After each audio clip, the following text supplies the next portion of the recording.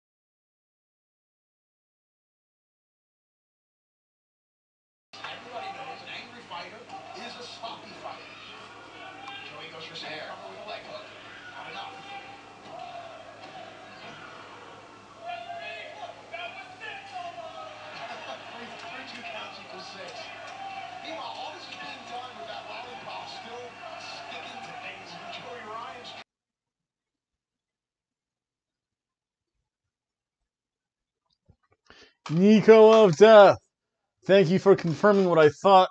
You saw not only Eric Bugenhagen, or Richard Buggs, or whatever he's called now, Eric Bugenhagen, but we saw him in the crowd, and we also saw, I forget what his moniker was. Wow, it's been that long. But we saw, oh, the finest Kona Reeves.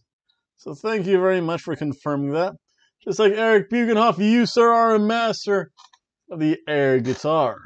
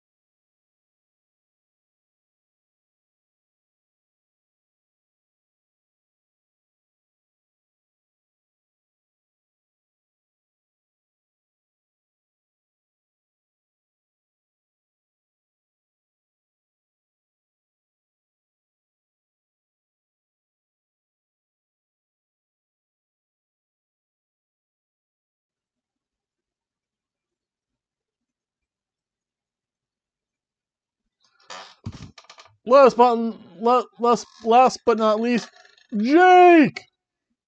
You, sir, are listening to your briefcase boombox while listening to my show. While you could.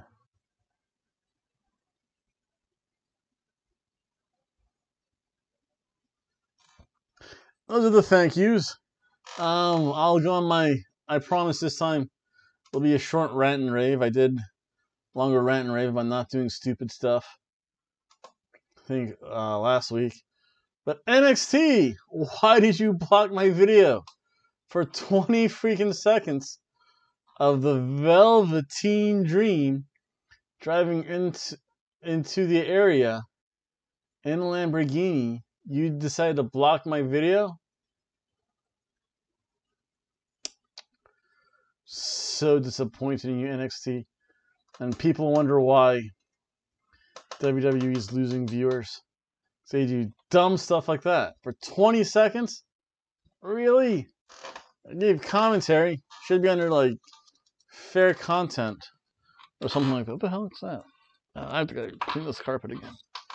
But, NXT, shame on you. They don't get anything. Oh! Some positive news now. New Japan, I just watched part of it. They had a press conference today or tomorrow. I forget what time it is over in Japan. I have no idea. So these dates, I will qualify this by saying these dates are all going by JST, which is Japanese Standard Time. I honestly forget what it means for me here in the States. All I know is that I think the Wrestle Kingdoms came on at like 2 in the morning, I think. 1 or 2 here. So it was 8 o'clock JST equals 2 a.m. Eastern Standard Time. So if I do the math really quickly, it's a 6-hour difference. But I always forget because of the dateline if it's the day before or the day after. So I'm not too sure if it's the 14th on Sunday at 2 a.m.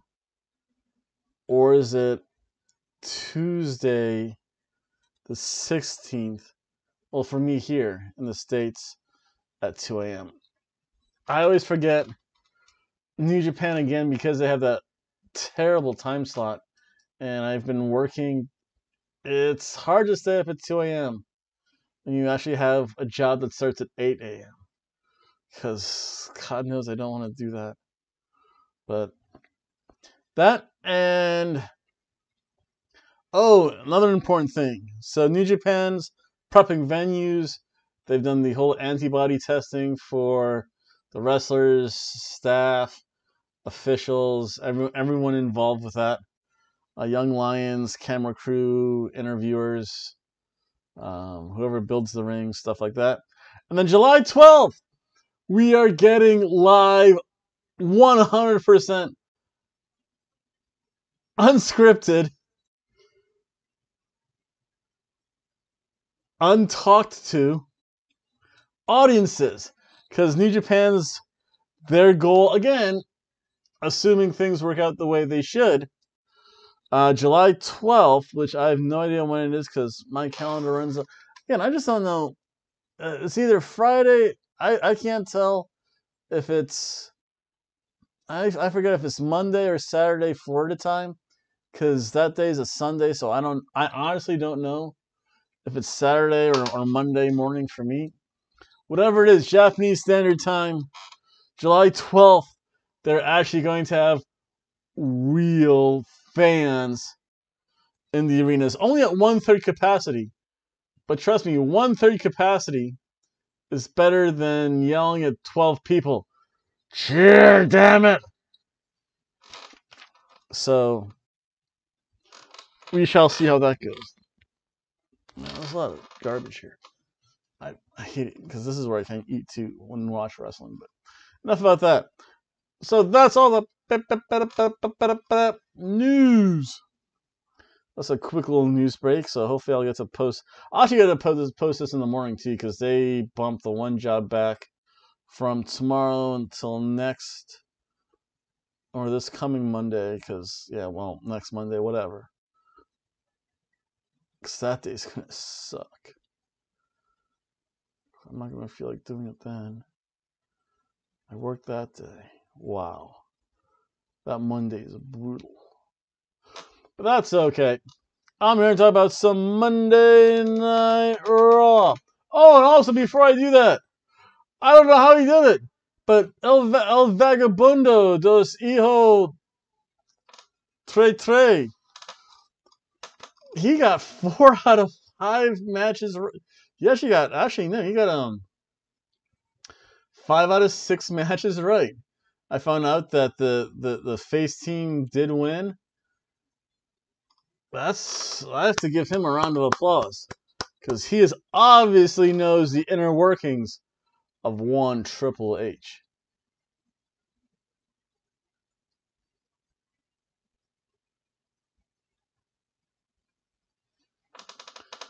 So let's get into some Monday Night news. Raw, I mean. It starts off with an Asuka promo. She comes out there. It's about her match with Charlotte Flair and how she's going to be taking on Nia Jax soon. It's going to be weird. So she cuts a promo. Bayley and Sasha Banks comes out there. They interrupt. And of course, they're interrupted by the Iconics. And then Charlotte Flair shows up. You know what's going to happen, folks. Holla, holla, holla, player. It's going to be a triple threat tag team match. So we have Charlotte and Asuka taking on the Iconics, taking on Sasha Banks and Bayley. And honestly, the only thing, this is actually a pretty decent match. I would have laughed out loud if Peyton Royce, because the first move she did, she tried to roll up on Sasha Banks. If she actually got the roll up, oh, this would have been the match of the night. But no, it wasn't. It's pretty good. It turned to a spot fest kind of early. Again, a lot of double team moves by each. There was some slapping and shoving going on. It was pretty good. Bayley and Charlotte. That was actually pretty good between the two of them. Got Charlotte into the corner. They start to Bayley and Sasha Banks helping her. Asuka does a hip attack into one corner and delivers kicks to the other. Asuka's the best. Then she did a great bulldog clothesline combination to the Iconics. That was fun. They really made Asuka look strong. And poor Billie Kay. Oh, she was eating the yes kicks and then the flare chops. That's never a good thing. Billie Kay did use the eat defeat, which is pretty cool. I think mainly because her legs are so long. Asuka made the blind tag. When Charlotte went up for her moonsault, she blind tagged her. She made Billie Kay tap out. Charlotte's not too happy about this, even though Charlotte Flair and Asuka win. Charlotte then decides to beat on Asuka, kicks her. It's like, I'll see you later. This was a good opening match. This whole show seemed long, but not because of this match. It was a good cheeseburger match.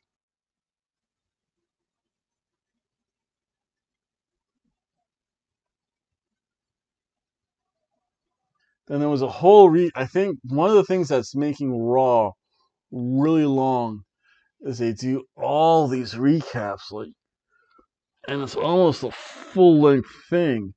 So it's long. I mean, I don't mind like a quick 2-minute recap. I don't need to see every little nuanced thing that happened last week. Again, Impact is pretty good. Opening of the show, 2 minutes. Honestly, 3 minutes at the most. What else is that? AEW, they might show 30 seconds to a minute before the match. Again, that's still good. It still keeps the flow. But when you break it up the way WWE and then SmackDown's just been awful.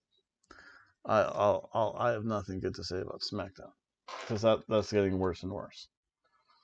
And right now, Raw is actually better than SmackDown. So Seth Rollins, they did that whole recap. Seth Rollins comes by the stage, kicks poor Byron Saxton out, starts to talk to Rey Mysterio, but literally out of nowhere, like Aleister Black jumped over the table and nailed Seth. And then it was like a jump scare moment. Because then they cut to commercial and you're like, no, don't go to commercial. I want to see this. And then by the time the commercial is over, I'm like, it's not as effective because you know what happened. And then they show it in slow-mo so that you can see where he comes from. And it's like, oh, okay, so that's what happened. I thought that's what happened. But yeah, and then this starts off a match.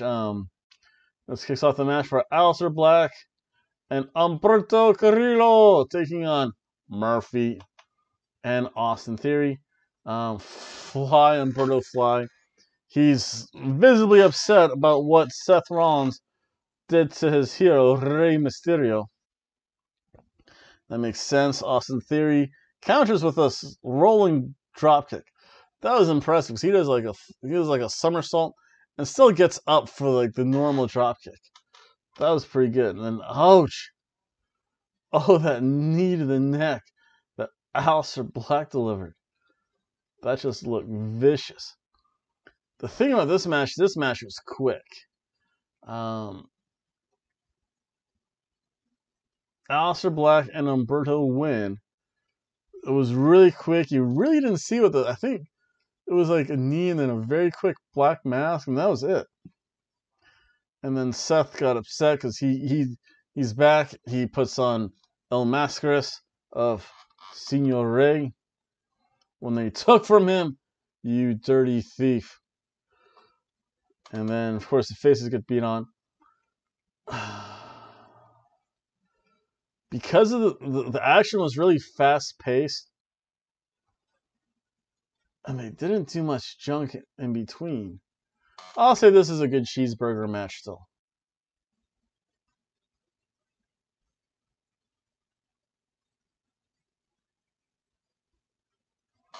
Then there's a Charlie interview. Randy Orton teases, yeah, we might have some more guests. Oh, I so wanted to see Christian get RKO'd. But for the peep show with Christian, Edge comes out. Yeah, Christian insults Edge a little bit. Edge gets that look of grit and determination in his eyes. Again, you never mention a man's mother. That's the one thing that will make people fight. What was that line from Fight Perfect? Don't try this stuff at home unless someone calls your mom a whore, and then kick their ass. I forget what it was. I'll have to look it up. But it was a great little intro to it. It's like, yeah, this is done by professionals. This is for entertainment only. Do not try this at home unless someone calls your mom a whore or something like that. Fight Perfect. I don't think they're making any more videos though, which sucks. They were fairly entertaining. Then Orton interviews from I don't know, some production area because you could hear the drone of machinery. It's kind of in a boiler room stuff, so nah. Then it was Charlie. She interviews MVP. Again, a lot of interviews. Again, a whole recap of that full Nelson spot. They did a recap of, again, so many recaps. They don't need all this stuff. If we're not interested, we're not going to care. The Street Profits and the Viking Raiders. Again, the recap. Then they showed the decathlon. I wasn't necessarily happy by it because as far as decathlon goes, I was expecting like the Olympic events. I think there's the hurdles. Correct me if I'm wrong. The hurdles, a 4-yard dash, 100 meters. I think it's a 400 meters, 1600 meters, long jump, pole vault, discus, javelin. Oh, that might be all of them. Discus, javelin, shot put. Instead, they had a very contrived decathlon. I almost wish that they did have Bianca Belair on the Street Profits team, because I think she was a track athlete, but then the Viking Raiders could have put Sarah Logan on their team, and it would have made it a little bit more interesting. The way it was now, meh. So that was that. I don't even care who won. Honestly, I was just tuned out by it.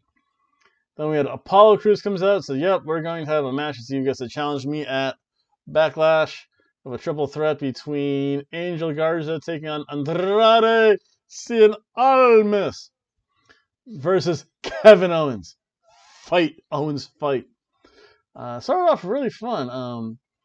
For the most part, Angel Garza and Andrade, they would double team Kevin Owens. Kevin Owens first came out, he started to take out everyone. He just threw one guy against the other boards, grabbed the other one, threw him against the boards.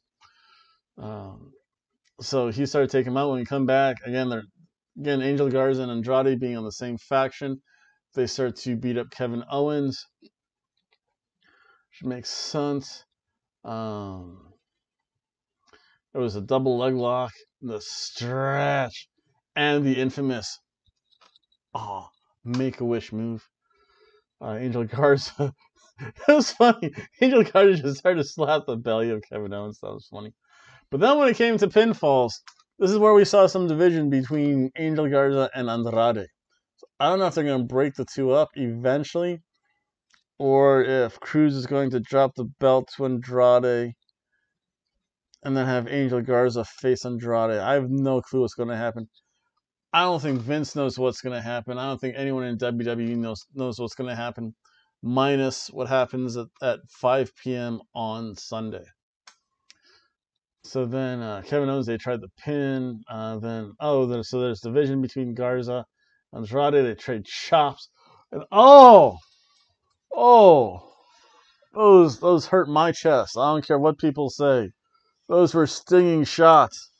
I think my chest has like a handprint on it or something from those chops they trade. Kevin Owens eventually realizes this. He gets them both with double cannonballs. However, he does too much. Andrade gets outside the ring. Angel Garza eats a stunner, but Andrade, being the brains of the bunch, realized, hey, if I just throw Kevin Owens out, I'll pin Angel Garza, who's knocked out, and I got a shot at the U.S. title. Oh, there was also a Zelina bump. Wow. When they were on the outside, again, Garza and Andrade were shoving each other. I forget who shoved who into Zelina Vega. Trust me, those heels Zelina Vega wears, that's probably so easy for her just to like fall anyway. I'm surprised how she can walk. I'm surprised how any woman can walk in those. Because they're not even like stripper shoes, because like literally they're like 4 to 6 inch platform shoes, but it's a stiletto heel. So you don't get like the surface area of like the shoe and like the heel, because like even in stripper shoes, like sometimes they have a pretty chunky wider heel, so you get a little bit more surface area, but that stiletto, Yeah, that just doesn't look conducive to being in a wrestling. But what do I know? So Andrade wins.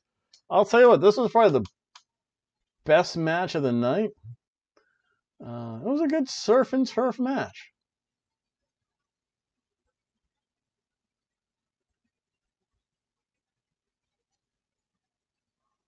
Then Sarah Schreiber tried to interview Charlotte. Of course, Oscar shows up, does her little Oscar crab dance. So he's funny. You see Garza and Vega. They don't look happy. Drew McIntyre talks to the Viking Raiders. He goes, hey, after you guys win, I have some turkey legs to celebrate. Ivar likes those turkey legs. Then this MVP Lounge is supposed to be interviewing Bobby Lashley. Drew McIntyre shows up. Lashley sneaks up behind him. He says, okay, MVP, you have two choices. You can either eat your Claymore like a man, or you can cower and run out of here and look at Claymore later like a coward. That's pretty cool sounding. Drew McIntyre is the best. I think they're feeding Drew McIntyre bullet points, because whatever he's saying sounds natural. He's like, okay, touch on what happened to you and what you're going to do to, and the two ways you're going to get MVP. Have at it. So that's good to see. Because I'll tell you what, you can always tell when some pro wrestler gets a scripted nonsense through, because it just, like Seth, it sounds so terrible. Then the Viking Raiders and Street Profits show up because Bobby Lashley sneaks up behind Drew. Street Profits just want to see the show. This leads to our next match of Viking Raiders taking on MVP and Bobby Lashley. There we go. My camera was acting funny again, so get this back up to speed before it cuts me off anyway. So this was actually pretty. This was another. Again, Raw was just a better show. Just felt 3 hours because it was no wrestling and recap after recap. It seems so long, but this match was actually pretty fun. Lashley, he hit the first thing he did was hit a flatline on Ivar. I felt bad for Ivar because Ivar's a big guy too. He gets worked over. Eventually MVP gets in. Ivar tags out to Eric. Eric works over MVP. Ivar does a seated senton.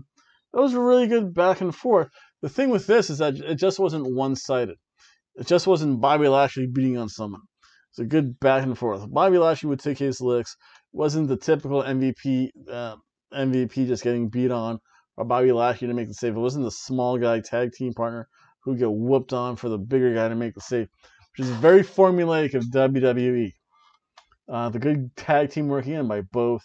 They know how to do tag team work. The heels, the isolation in their corner, work them over.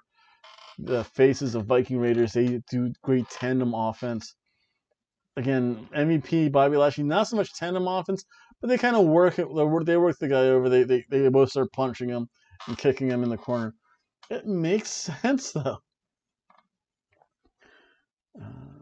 Ivar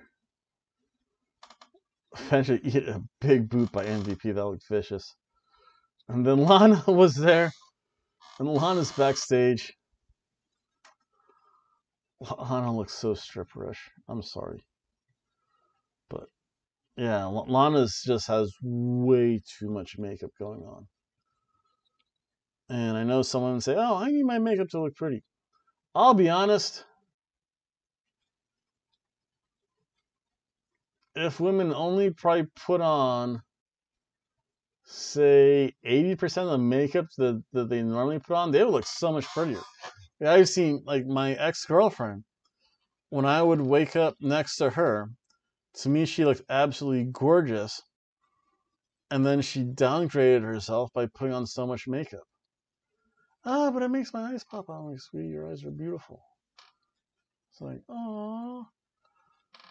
But she would put on, like, again, spend an hour putting on makeup. It's like, we're going to Walmart. I don't look good for Walmart.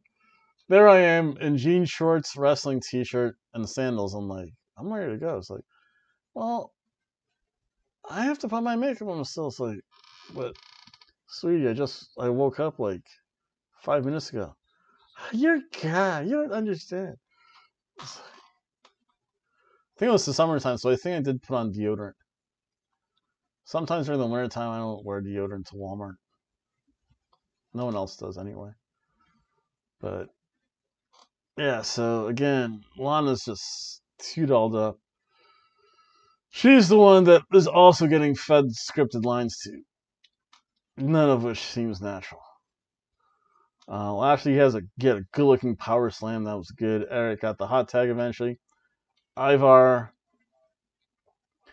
got speared out of his freaking belt. Felt bad for him. Eric, he got stuck in the full Nelson. He had to tap out. Ivar tries to save him because the ref force tries to break up. That's not happening. Ivar's trying to get in the full Nelson.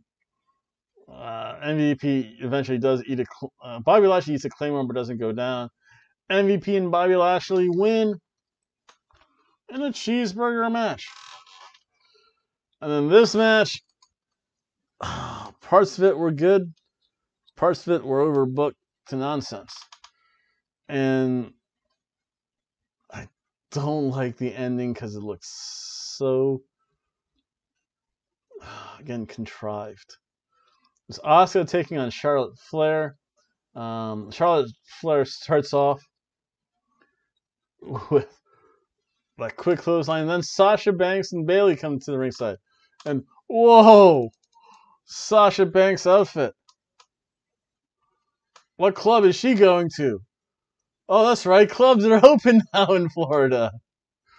So she's going to a party somewhere in that outfit. I don't even know how to explain it. It was white with like leopard print tights, a white with leopard print bra, and I guess this is a thing now where women will just have like a bra because it's like a tube top, but then like covering just their arms and neck, they'll wear like stuff. It's like me wearing like this much of a t-shirt, another t-shirt on underneath. That stuff is all like white leopard print and way too tight material for this guy to be wearing. And those glasses are just... I like the fact that they're at least real sunglasses now and not the little slitty glasses. If I can I even say slitty glasses? I guess so, whatever. Not monetized anyway. I don't know, there's this YouTube thing. One day I'll figure out Twitch. But that's a whole other issue for a different day. And so they come out, they just start talking about how great they are. You see the Iconics! And the audience, they looked like they were going out. They looked like they were going to go out too. They're all changed and everything. Impressive.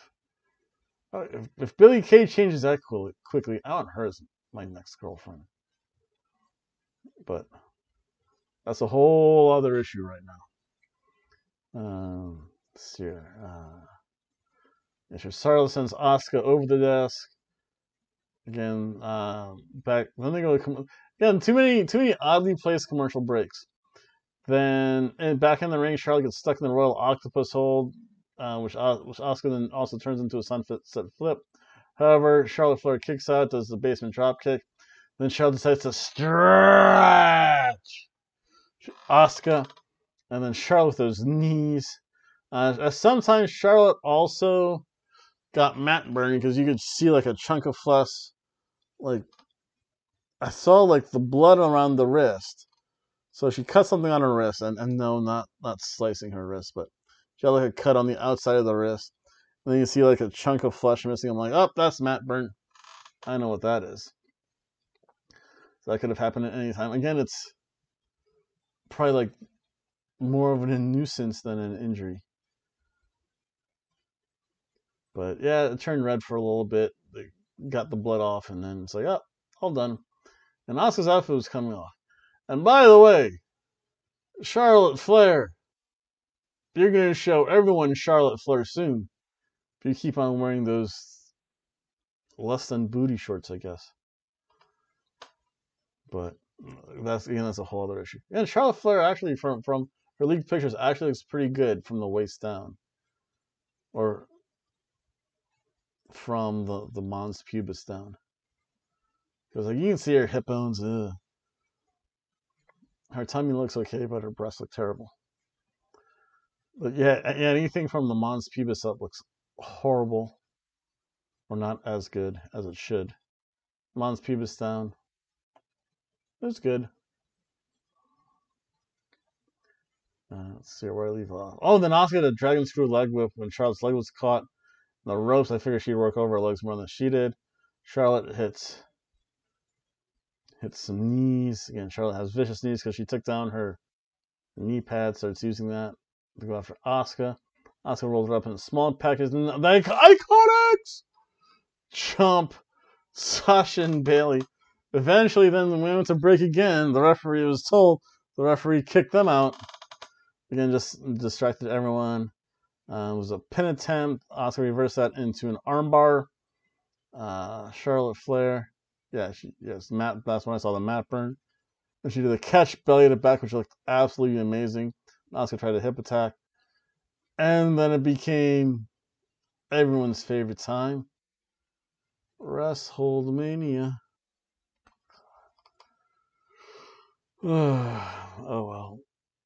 It is what it is, I guess. It was WrestleMania.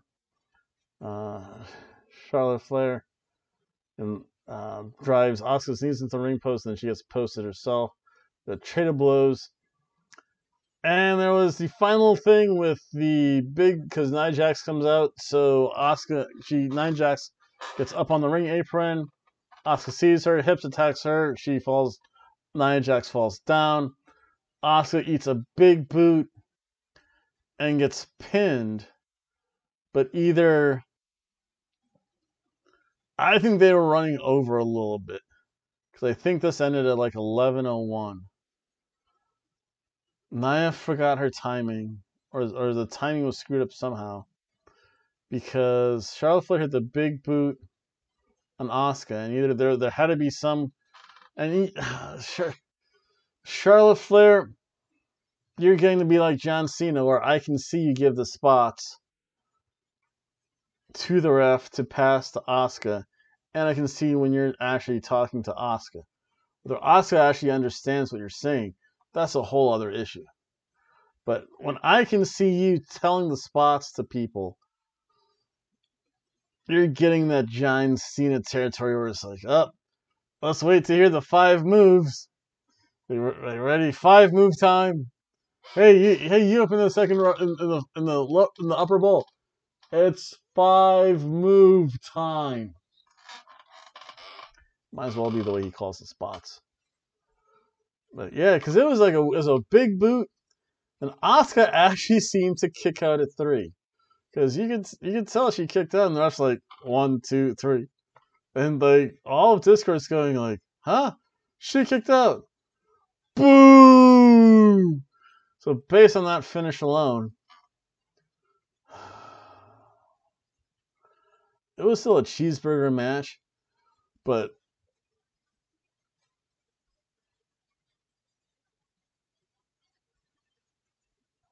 everything the WWE does, if they didn't overthink it, it would be so much better. Like, they always seem to be that 1 or 2 things away from being an okay match to a good match, and the good match to a great match. But there's always 1 or 2 things that sticks in your head and really detracts from it. I don't know if they're trying to do too much, trying to overbook it to anything. But most matches that are good are kind of solid. But every so often, just like with this match, they do that 1 or 2 things too much, and it's like, eh. So, but that was Monday Night Raw. Actually, I'll tell you what. For the most part, it was a cheeseburger Raw.